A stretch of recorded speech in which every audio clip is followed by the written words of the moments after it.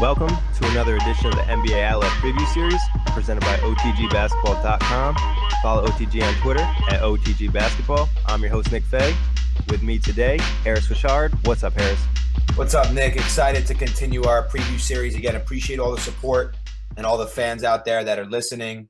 And our writers came up with this list of 30 teams, and we're getting closer and closer to the upper echelon. So just excited to talk about our 15th ranked team today, the Charlotte Hornets. Yeah, Hornets coming in at number 15. It's tough to see what to expect out of the Hornets. Last year, I think they surprised a lot of people. They surprised me, but they did lose a lot of players. So I think, but they are going to get Michael Kidd-Gilchrist back. So it'll be interesting to see how they balance that out. But I think 15 is pretty fair for this team. Yeah, the most wins since 2000 for the Hornets. An exciting year. They did lose in 7 to the Heat in the first round, but a lot of exciting moments for this franchise. And, you know, the departure of Lin, now he's in Brooklyn.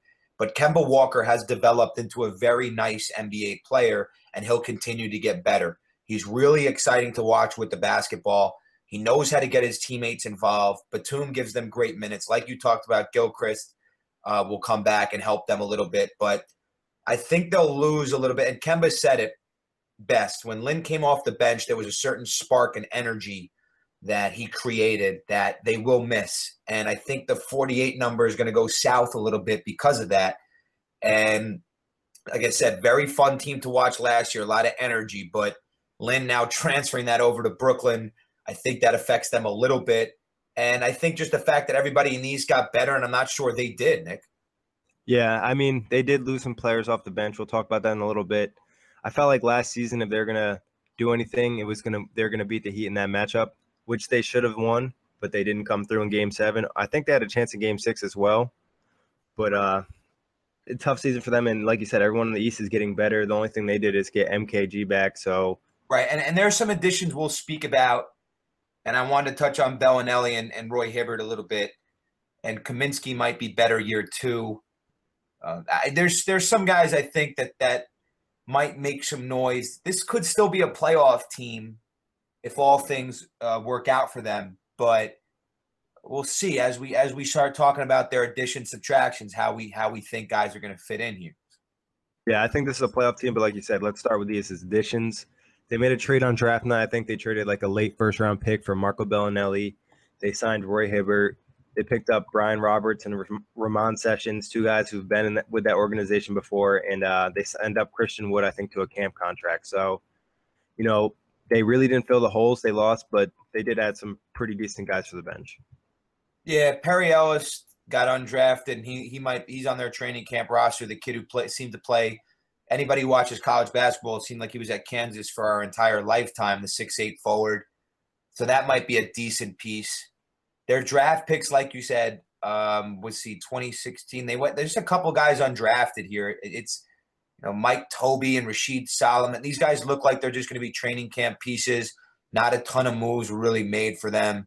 Bringing back a lot of the same guys, like we just touched on, Bellinelli and Hibbert. But this is a team that I think the ranking is fair. But with the additions, the subtraction to me outweigh the additions because Lin was a very important piece to offset and take pressure off their best player, who is Kemba Walker. Without Kemba, this thing doesn't go. The exciting 6'1" guard out of Connecticut had that really exciting run a few years ago in the Big East tournament. And now he's kind of finding his niche as a lottery pick from 2011. He's really started to take off. And now when we talk about guys have to step up, I'm not going to talk about Kemba because he did step up last year. He took his game from about the 17-point a game to the 20. He took that next step. He shot 42% from the field, 37 from 3, and he shot 85, got to the line 5 times a game. So he's already taken that next step to be an all-star caliber player, also playing in 81 games last year. Yeah, and like you said, it'll be interesting to see if he can repeat that without Lin because Lin took a lot of pressure off him offensively and defensively. I think Steve Clifford even said they're going to miss Lin a lot. But they didn't just lose Lin. They lost Courtney Lee, who was a midseason pickup for them. I think they made a trade for him. And, Courtney Lee was a solid pickup as well. They picked him up midseason. He gives them some nice D at that 2 spot. Alec Jefferson was all banged up last season, but he gave him solid minutes off the bench, solid scoring. It's going to be tough to replace all these guys, especially with the people they added. Right, and I think you see Walker's minutes at 35. That'll spike a little bit. If they're going to go, to where they need to go, his minutes will probably go up to about 38. And he'll be one of the highest, 36, 37, 38. Remember, and it's a tough comparison to make because nobody is Michael Jordan or LeBron and those guys. But in their prime of their careers, those guys played 40 minutes a game. If the Hornets want to go to where they need to go, Kemba might have to be a 23, 24-point-a-game guy, and he might have to just take on the load of being an all-star caliber player. Was he he was not an all-star last year, I do not believe. Yeah, he was not an all-star. I mean, some people, made the push for him to get those all-star votes. Yeah. He definitely was right around the area. He's pretty close, He'll be an all-star this year, though. I think so. It's tough. It's just tough with all the players out there to pick, who you think is going to be. Yeah, he's just going to be so important to his team. Nick, listen, is it a borderline? Is Kemba Walker like a guaranteed all-star? No, he's not. But I think if you look around the guards in the Eastern Conference, Kyrie is certainly not as – you can make the argument Kyrie is as important to his team. But outside of Kyrie, John Wall, and Kyle Lowry, those are the three best point guards in the East, if I'm not mistaken. If you look outside those three guys, it has to be Kemba next. Yeah, it has to be. It has to be Kemba. I mean, you could tell me who the other point guards in the Eastern Conference are. You have the Hawks, Pacers, Heat, Cavs. We talked about Kyrie, talked about Wall, talked about Isaiah Thomas, maybe, who was an all-star last year. Yeah, I would probably go with Isaiah Thomas, maybe.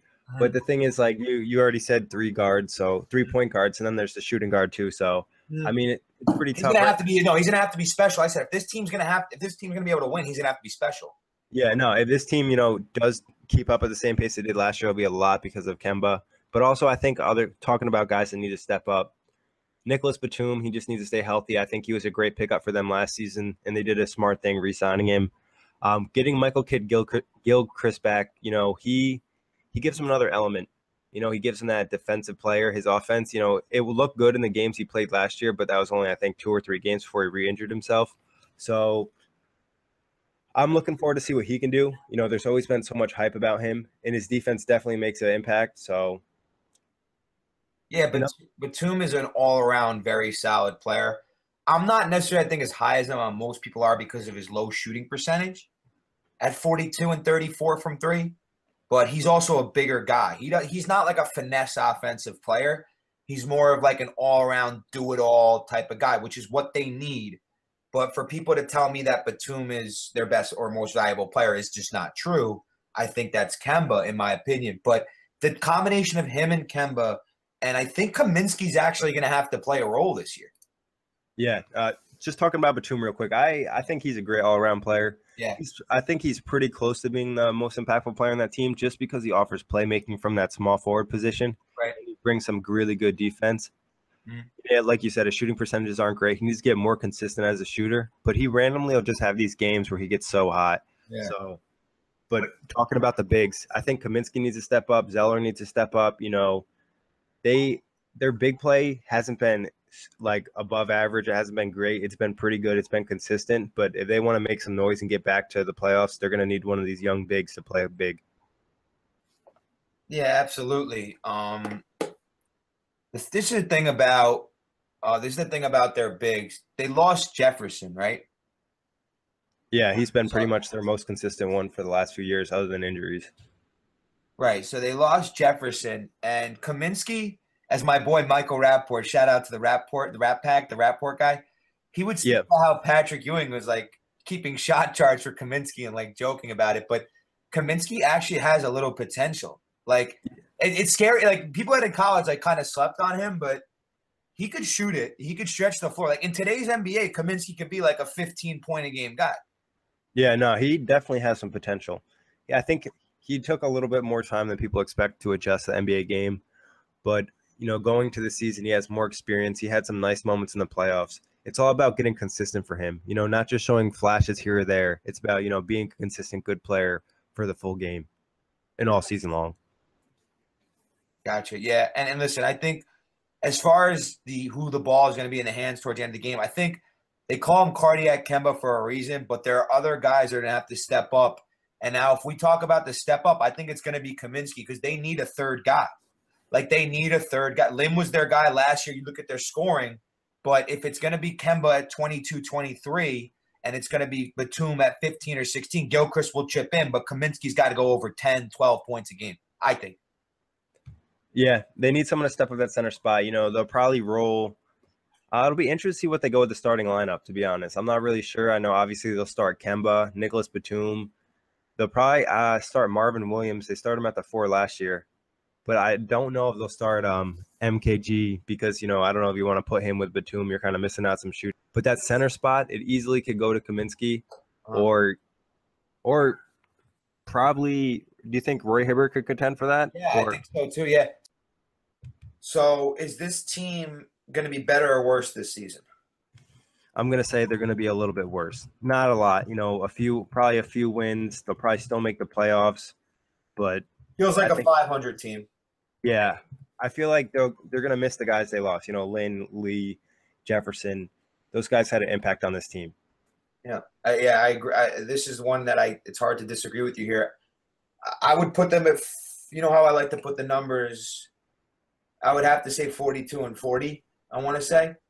And I would probably have them competing for the 8th or 9th spot instead of what they were last year as 6. So they'll be in the contention and battle for that 8th seed all year long.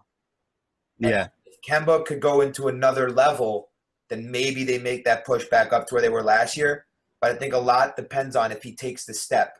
And Clyde Frazier, the Knicks fans know that he talks about being on the threshold. I think he's on the threshold, Kemba. I think he's that close to turning the corner and becoming one of the elite guards in this league because the tools are there. It's just his mind there, and the tools are there to become an elite guard in this league. Yeah, and this is a big year, see what he can do after having the season he did last year, if he can build on that and kind of keep that success going. But final prediction for the Hornets? 8th seed. I think they're going to be the 8th seed in the Eastern Conference, and I think the Cavs will take care of them in the first round. Yeah, I guess I'll agree with that. I don't think they can get much higher than the 7th seed. The 8th seed sounds about right, and probably a Cavs sweep in the first round. Or if they do avoid the Cavs, which is going to be important, maybe they could – whoever that 2 seed is going to get a battle and always does. The Pacers almost beat that 2 seed last year in the Raptors. So whoever avoids the Cavs in the first round, whoever that 1 or 2 seed is, whoever avoids that could potentially pull the upset. So if you get into that 7, maybe they could pull the upset. Your probability of pulling an upset just went up substantially when you avoid the Cavs. Yeah, LeBron in the first round has never lost. Yeah, so just mark that up. Legitimately, if you are playing LeBron in the first round, go home. It's not even to be worth discussing. You're going home. LeBron beat Jordan's Hornets a couple years ago with the Heat in the first round, and as he was going down the court on a dunk, he gave Mike a little stare down to say, listen, I might be the greatest. Yeah, I remember that. Yeah. I think that was in what, 20 – that was in 2014, I think. No, I'm sorry, because he was with the – Yep, that was in 2014. LeBron's last year with the Heat. But let's move on to League Pass. You going to watch the Hornets this year? Yeah, I like Kemba Walker. I do. He's one of my favorite players in the league, so I'll tune in. As you can tell, I'm high on him. He's a New York guy.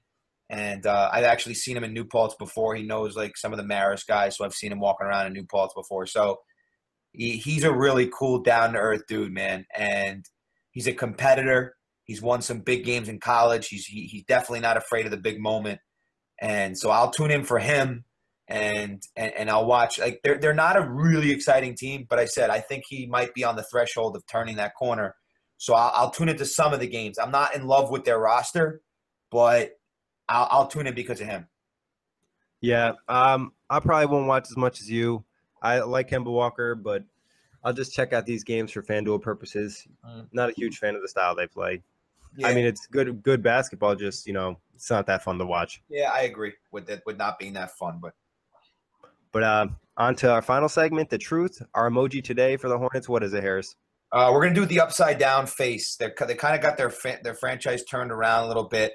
And I think that face that signifies the reboot almost, like the turnaround type of thing.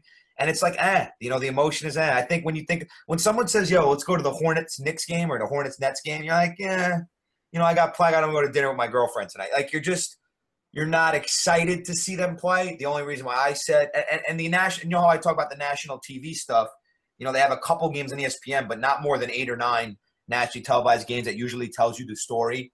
So I think that's a really good one for them. And I'm only tuning in specifically to watch Kemba because I like to watch the guards and pick up things from the guards. But it's not an exciting team to watch. Yeah, one thing you'll watch is, when it's down to the last 20 seconds, they're getting Kemba the ball so he can go for the win. He comes through in those situations, so that's always fun to watch. Yeah, I'm a big fan of his, yeah. But that wraps it up for the Hornets. Thanks, everybody, for listening, and on to the next one. Yeah, guys, we'll see you for Team 14. Excited about it. And again, thank you to all the fans of the OTG podcast and the outlet. And follow us on Twitter at OTG Basketball. A lot of great things happening. So excited to continue this series, guys. Have a good one.